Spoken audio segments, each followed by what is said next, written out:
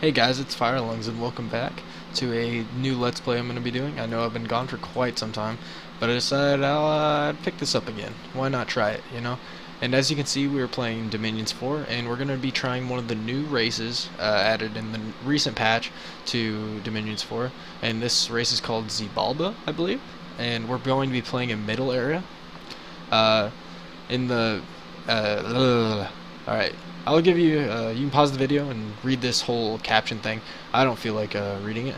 But anyways, Xibalba is basically the bat people who the Zots that you find in the caves sometimes, and they're really crappy, but in this they're actually not too bad. But in the middle era, actually after the star has fallen and destroyed Atlantis and everything, it flooded the caves of the Zots and all that nice stuff. You can read that in the description of the people. I'm gonna do this guy. This guy. Nah, I don't really want any blood. You know what? I'll just go with this guy. There you go. Always like some nature and some water with my guys.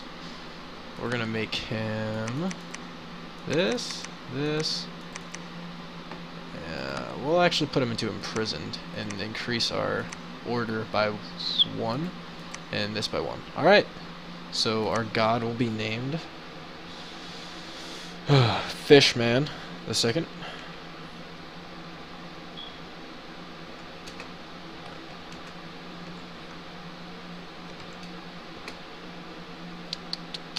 Let me put the Roman numerals there. Alright, so Fishman the second.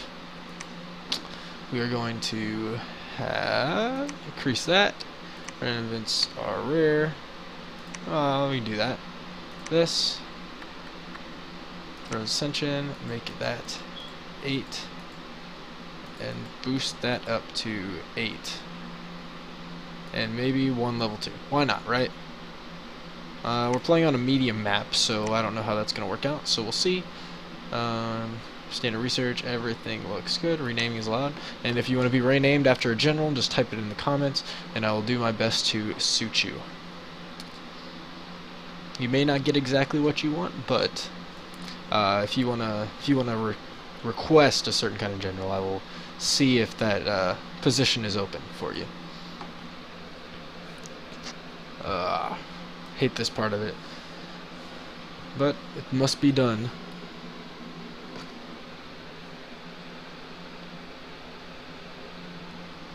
Oh, here we go. Almost done here. I guess I can start talking about why I was gone for so long. I actually joined the army and went through basic training, everything, and I'm done with all that, and I'm now at my duty station. I'm actually in my barracks, which is very, very small, but I can fits my computer and all my other few things I have, so it works out great for me.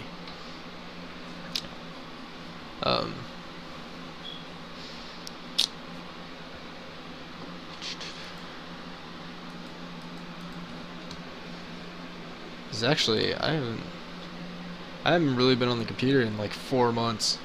That's how weird it feels right now to actually be on the computer. But I did get to go see my family for the holidays, or for Christmas at least, so that was really nice. Got to see them and see my friend that I'm very close to, who lives up in Iowa, and not really doing much for the New Year's. Probably just gonna chill. I mean, what are you guys going to do for New Year's? Might as well tell me what fun things you're going to be doing, because I'm not going to be doing jack shit. But, well, actually, I don't know. I may figure out a way to party, but not too hard, because I still got work to do, right? Army never sleeps.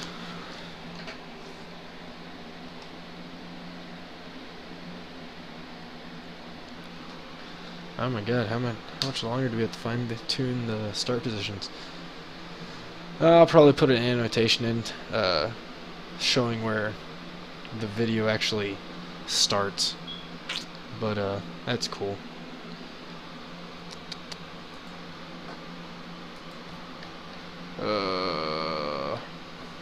Start, damn it.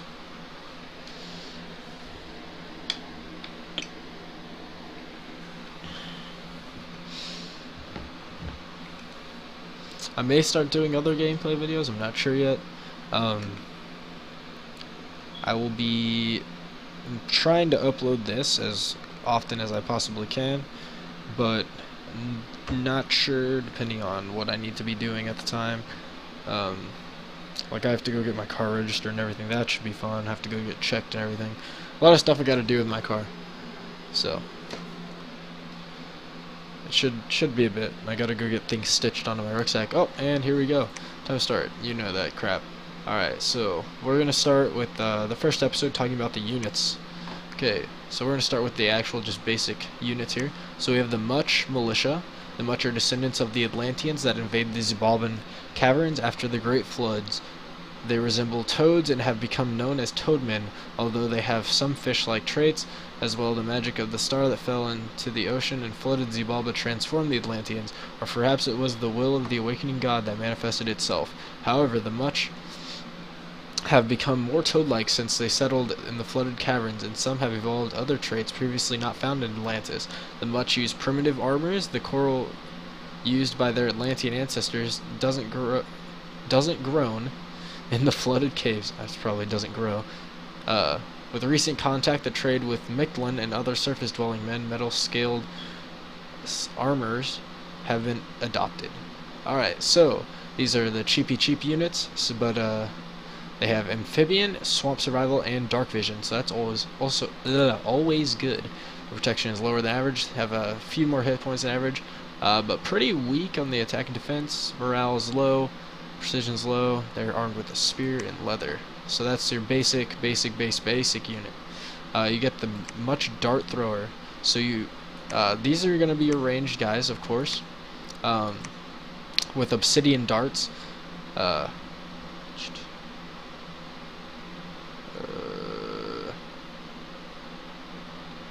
Yes. Alright. Anyways, they have 2 more hit points than the normal little Much militia, so that's good. Their defense skill is a bit higher, and so is their attack skill. They have a dagger and obsidian darts. How many? They have 4 of these. Alright. Well, they're not too bad. Not too bad. They hire a few of them. So you have the Much warrior, who has 14, 10, 12, 10. So standard unit, a bit more health than normal. May recruit a few of those, not sure. And then we got another Much warrior, just armed with an obsidian club sword. Same basic stats except different weapon, I believe. And then you have another Much warrior. This is just the spear armed warrior with bronze hauberk instead of the leather hauberk that the lesser warriors cost. Just 6 more resources more, but I think the protection would be worth it. And then you have basically the same thing for the other Much warrior, just with the fucking bronze. And then you have the Chalk Much, and these are the sacred units for these guys. Crazy little like Abyssian looking toad kind of dudes. And they have poisonous skin. What the? Alright. So like your poison dart frog kind of guys. That's pretty cool though, I'm not gonna lie. So you got your dart throwers, and then you got your obsidian club dudes, and they have magic weapons. That's paralyzing poison. That's cool. They have paralyzing poison too on their poison darts. That's cool. And then you have a Woe Much, which is like the shamblers of the Atlanteans. So these are your older, much wiser fighters. They have an obsidian blade with a magical attack to it. That's actually pretty cool. So since it's an obsidian blade, it has a magical attack to it, and these guys are also sacred.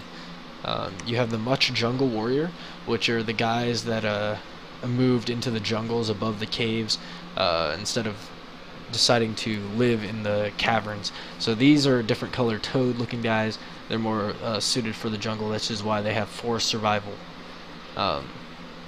And they're also stealthy, so they're used to just hiding around. And these are the original like inhabitants of Xibalba. They are Zot's warriors that were conquered by the Much after the star fell. And so you got the Zot's warrior armed with the obsidian club, and one armed with a lance. The only reason I would see in hiring these guys is they're stealthy and flying. They are cold-blooded, but they also have a patrol bonus because they have poor eyesight. But anyways, that is the infantry units for the Xibalbans in the middle era. And we can move on to the commanders. So we have our Much Ajah. This is the Toad King. He has 80 leadership. He is sacred with a priest level of 1. He has a magic damage obsidian blade. Ugh, sorry about that. Very high hit points, 31, which is very good. Her strength is 17, 12, 10. Very good unit, very good. Especially for a kind of a typical commander, I guess. And then you got your It's. And if I'm saying these wrong, I'm sorry, but I don't really care. I'll say them how I want. So these look like they're probably going to be our researchers, unless... Nah. They got... So we got water and death, and then water and earth. Okay. Is this guy... Nope, this guy isn't a priest. This is a priest. What's the... So these guys are cheaper, so I'm probably going to be hiring these to research for us. The Much Kahul? Yep, that's how I'm going to say it. They have 2 water, 1 earth, 1 death, and a chance, 100% chance for water, earth, death, or life, nature. My bad, nature. I was temporary brain fart there. Anyways, they are priest level 1 with the research ability of 15, sacred, amphibious, and they have the gift of water breathing. That's really cool. It's not like we really need that though, with most of our units being amphibious anyways, unless I wanted to bring some of the Zots underwater with me. They have 28 hit points, 16 strength, very good, or decent leader, +0 to their leadership, which is alright, I guess. How much is this? They have +1 leadership, that's very good. So and then you have the Chalk Much Assassin, so these are, you get assassins too with the Xibalbans in the middle area here, with your Abyssian type of looking assassin guy. With the poisonous skin, this is going to be a very good assassin, just due to the fact that he has poisonous skin and the magic damage, poisoned obsidian blade, and the poison darts. So I may be using a lot of these guys, not sure yet though. Then you have the Bakab, which is your big bad leader dude with 120 leader, and he also has 40 undead and 25 magical. So he's very good at leading other units too, with a +2 morale bonus. He has 3 water, 2 earth, 1 death, and 100% chance for one of these, and 10% chance for 1 more of these. So that's very good. With a priest level of 2, and a research of 19, he's also sacred, so that's always good. And then the Kamazats, so they were once powerful sorcerers, but after the Much came in, they started just taking over things, so they decided to follow them. These are your blood magic guys if you want to dabble in that with these people. They're very good at blood searching. They have 2 death, 1 blood, and they have 100% chance for one of these, so you have the potential of getting 2 blood. They are stealthy like all Zots, and very useful for blood hunting if you want to dabble in that. Then you have the Scout, which is again your basic scout, not impressive. The Batab, which is a chieftain of the forest people. So if you want to role play, you can say like, hey, these guys lead the brown warriors and everything, you know, the usual stuff. Okay, and then you Zots Batab, which are the leaders.